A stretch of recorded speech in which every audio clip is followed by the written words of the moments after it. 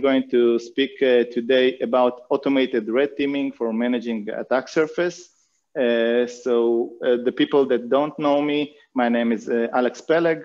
I'm the CEO at Synergy. I'm an ethical hacker. This is how I introduce myself. With experience in most of the security domains, mostly in cloud security, application security, and I've been an application security and cloud security architect at several companies. My current company, and I hope that I have the control. So my current company, my current venture is Synergy. And what Synergy does is using artificial intelligence and community in order to identify all the attack surface and help small and medium enterprises basically save them from all their external attack surface, which includes their own companies and their subsidiaries. And we do this by continuously discovering, validating, and prioritizing all the threats, and of course, providing validation that the risks are real. Tzvika mentioned it very widely regarding the Apache Struts vulnerability. So it took 4 months to from discovery or from the first exploitation discovery until the remediation of the problem. We want to reduce this by conducting something that is called offensive engineering. We want to attack all the time, understand we have a vulnerability, we have a new exploit, and reduce the time until this is remediated by providing the solutions directly to the team via automation. So the agenda for today is to review the Kaseya breach story, to do some attack surface 101. Let's understand together why artificial intelligence is the solution for the attack surface. And let's understand the good, the bad, and the ugly in red teaming and continuous red teaming or automating the red team procedure. And I would like to share with you some open topics that are not fully solved in our domain. Open source security is one of them. So I'm sure that most of you have heard about Kaseya.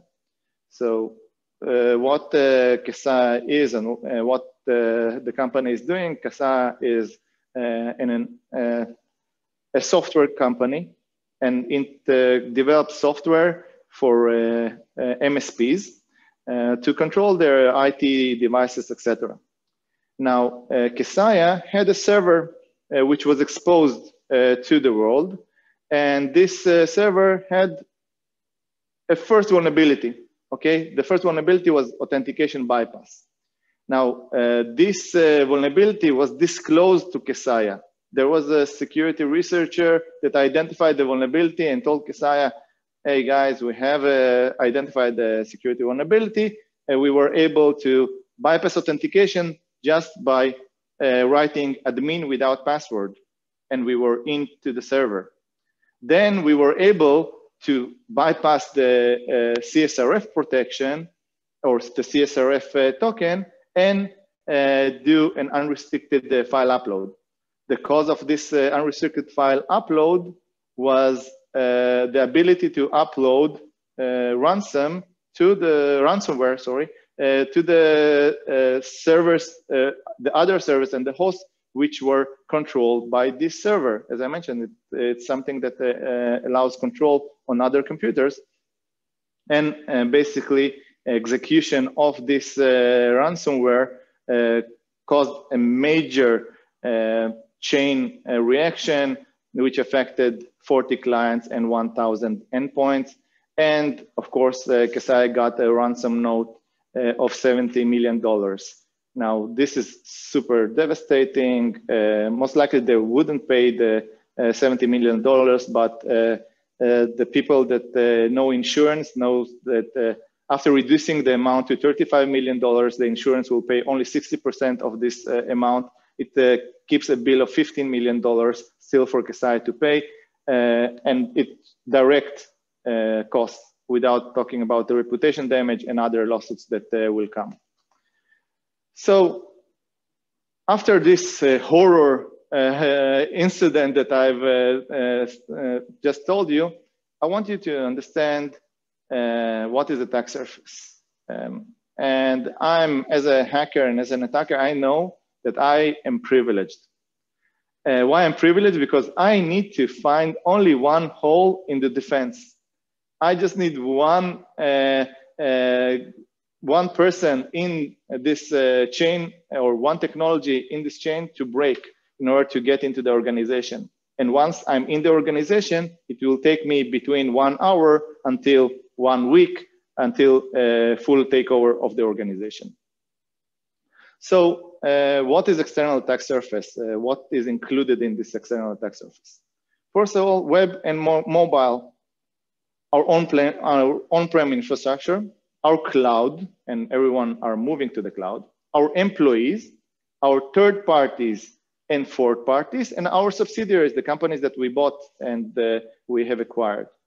So let's understand web and mobile applications.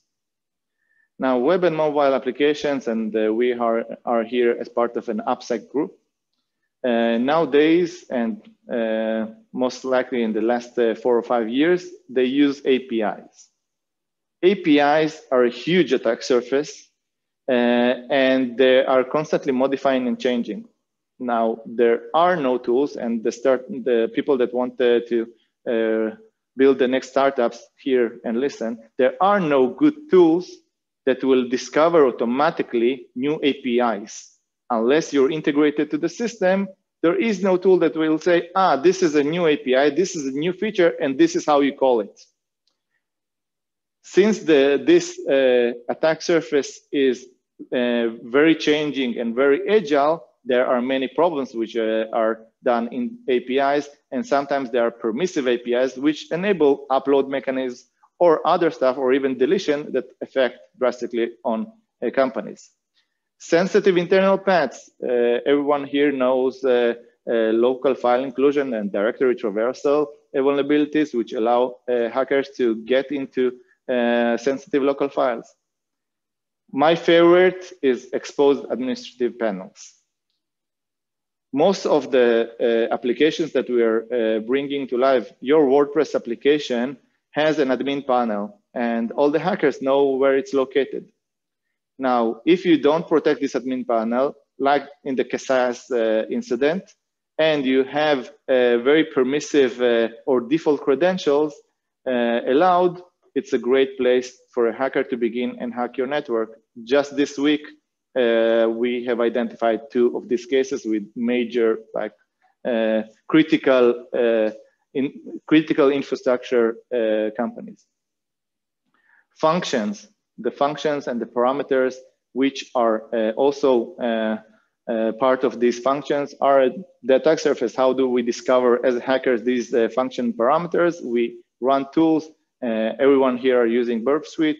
So in Burp Suite, there is a functionality or a plugin of attack surface discovery. Browsers are attack surface. Not long ago, security researchers from a company, I don't really remember the name, they found the possibility to change the language and attack the browser, creating a unified cross-site scripting attack on all the domains that you browse.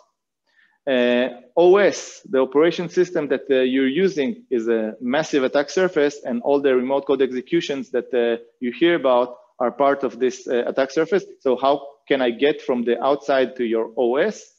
This is a great story. There is every program that I can access, which has a Windows Server running on the background. It's something that is an attack surface for me. And one thing that many forget, logs. Many of our applications have login mechanisms. And there is nothing better for an attacker go directly to your logs, which are exposed to the via your web, and get all the tokens and all the sessions of your authenticated users. And it's part of your attack surface. And this is something that you constantly expose.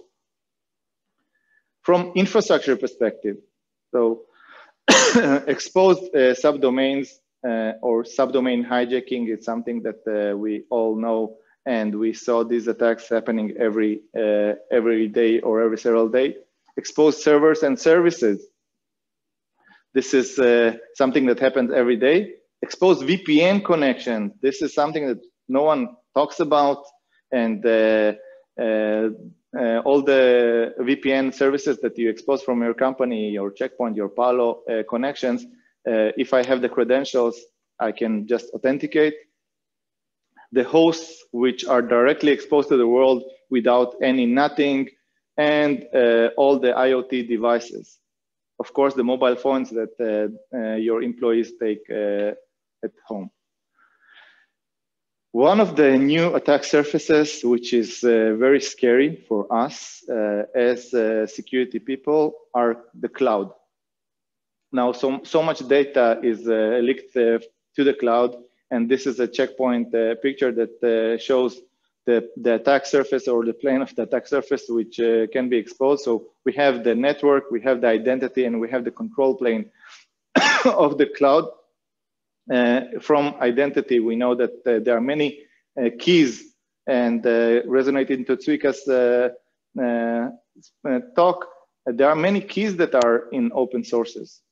People write open source, and they just leave their AWS keys there, or their Azure credentials there as part of this open source that they develop. So there are many keys that are just there in GitHub.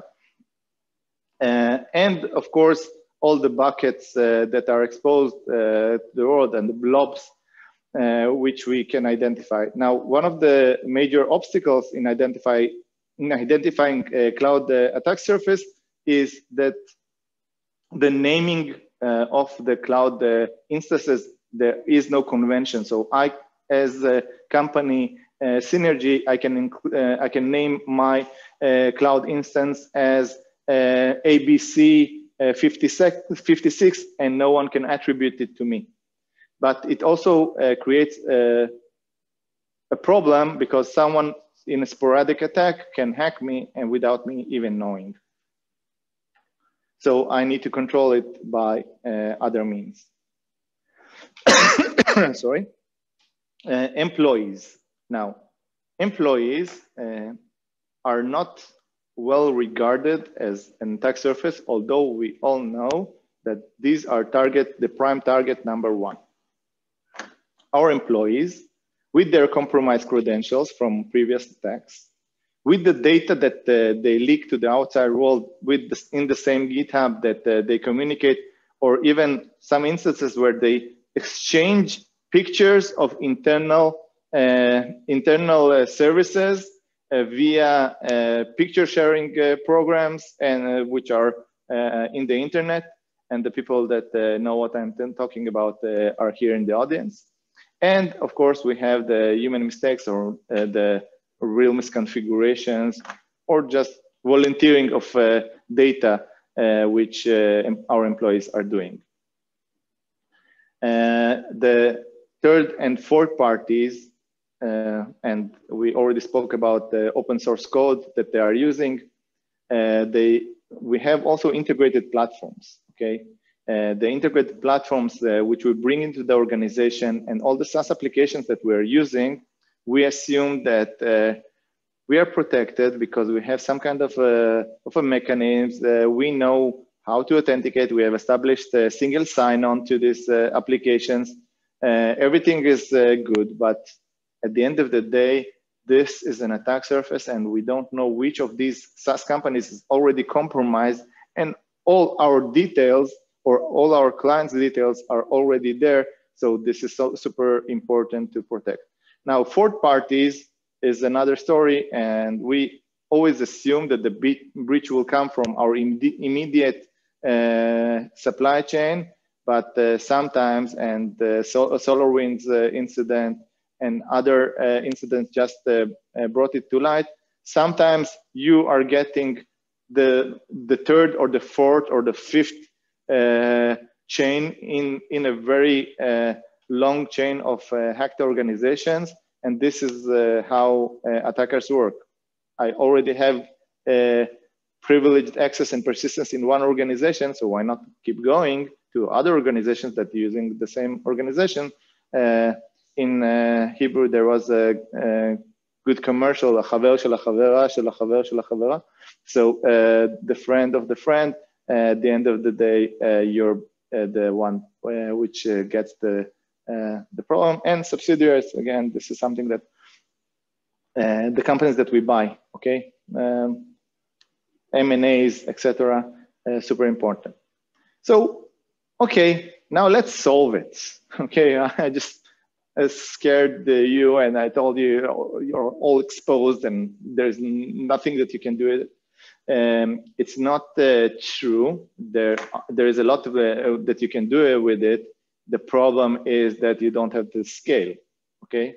So when I'm speaking about scale, I just provided you several vectors or several ways that a hacker can get into their organization. Now you can buy all the tools, so you can buy dynamic scanners and you can buy tools that will protect you from open source security and validate that you are good with your runtime and everything that you bring is verified. But these tools over time will generate hundreds of vulnerabilities. So you don't really have the scale to deal with all the vulnerabilities which are generated because you don't know. Now you are overwhelmed. I have cloud vulnerabilities and there are great tools that provide me these vulnerabilities. There are application security vulnerabilities and we have a great DAST solution that gives us the vulnerability. So how do I deal with this overload? And there is something that's called alert fatigue, okay? How do I deal with it? And we understand that there is no one person that can deal with it. What we need is to have context. And AI, or artificial intelligence, with the assistance of neural networks or CNN, can help us by, over time, understanding what we see, understanding the context of the vulnerabilities that we got. Like I will not name the tool, but a tool that you're running every week to check your open source securities generates 200 vulnerabilities. Some of them are critical in some of the packages that Zvika named, like Log4j, etc., and many other NPM packages. And how do I know what I fixed? I cannot update everything. Sorry, it's not in a production environment. You cannot update. So this is why we need the context, and how AI can solve this problem is by providing the additional data.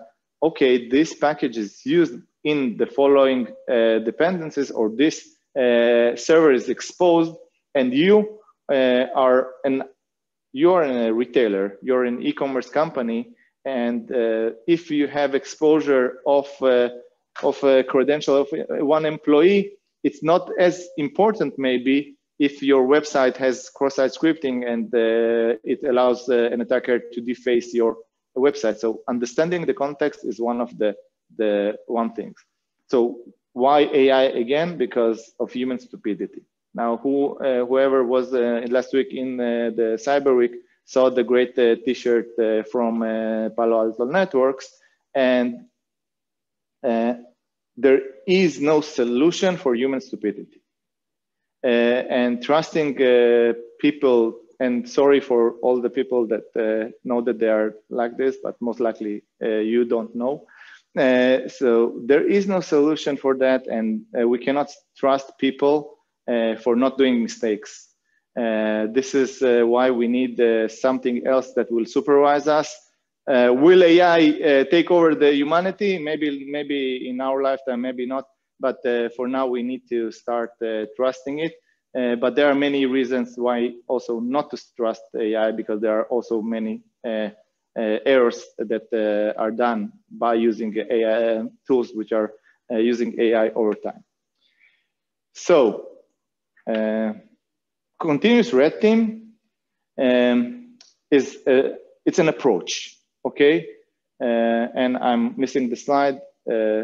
So I'll speak about continuous red team as an approach. There is a slide of the good, the bad, and the ugly of using continuous red team. But let's talk about the good of using continuous red teaming as part of our activities.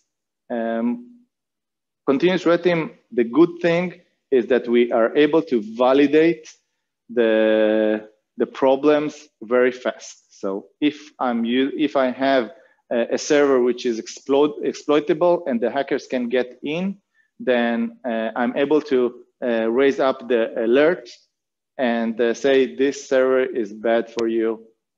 Please remove it from your system, etc. Or this application has a SQL injection, and please remove it from or fix the vulnerability. What is the bad with continuous red team? The bad with continuous red team is that as any automated activity that is done against your system, it may cause problems, okay? There is a need for a human intervention in the process, which will not cause a destruction of your environment. Now, as a CISO, and I've never been a CISO, thank God, but as a CISO, I would be very scared of an automated tool that starts hacking my external facing environments. Why? Because I don't know if the environment that it tries to hack automatically is something that will fail and break. And maybe it will create a chain reaction. Now, the ugly part of continuous red teaming, and I had a really good slide for that, so with the reference from the movie, but the ugly part is if you want to shoot, don't talk, okay? So you need to be able to validate that you have a problem. And currently, because of the alert fatigue, you are in a place that you cannot avoid it, okay? You're in a place that if you don't have a tool that will validate that you have vulnerabilities, you are just falling behind your attackers. And this is something that we don't want to be in a place at. And there is the additional research. Now, as I mentioned, there is no perfect solution because the solving the external attack surface, meaning that I need to solve all the open source vulnerabilities in the world, meaning that I need to solve very fast all the web vulnerabilities in the world. I need to be able to fix or patch servers in an instance, and I need to reduce my external attack surface and posture and something. Sometimes I cannot do that because of the agile and dynamic way that we are working. So what we can do as a community in order to enable the progress in this field of attack surface management, we need to be able to use the AI tools that I've mentioned and maybe even develop new algorithms to create better and faster context. There is a cool project that enables automatically to understand or get data of an application and understand what are the different features and what is the context of the application. There are great projects that are currently doing via threat intelligence, understanding what are the trends in hacker motivation. So are the hackers now using or exploiting CVE 2021-150, or are they using some other CVEs? And maybe we need to protect the CVEs that are currently being exploited first, and then all the others. The second thing that we need to do is to prioritize very fast our identified vulnerabilities. And there is a great new tool that was introduced to the world, is OpenAI GPT-3 model. It's experimental, it's in beta stages. You already started seeing it working in GitHub by Microsoft, where it completes automatically or based on natural language processing, it builds the code that the developer should use. Maybe this is the way to reduce the time that a developer can fix or patch a code which was built. It's a startup idea. Maybe one of you will develop a startup which is based on GPT-3, which will fix MySQL injection in PHP, and boom, you have the code, okay? And this is something that is very cool. And integration with the CI/CD. Currently, I'm already stopping. So currently the CD, the deployment part, is totally not being integrated with all the external attack surface tools or verification tools. So there are not so many tools that trigger a dust test exactly when a deployment is made. There are not many tools which will do a vulnerability assessment exactly when a deployment happens. And there are not so many tools that will check configurations of our cloud exactly when a new deployment is done. And by the way, there are not so many tools that will combine everything and will provide you the context of everything in real time. Now we're in Q&A, so please feel free to ask.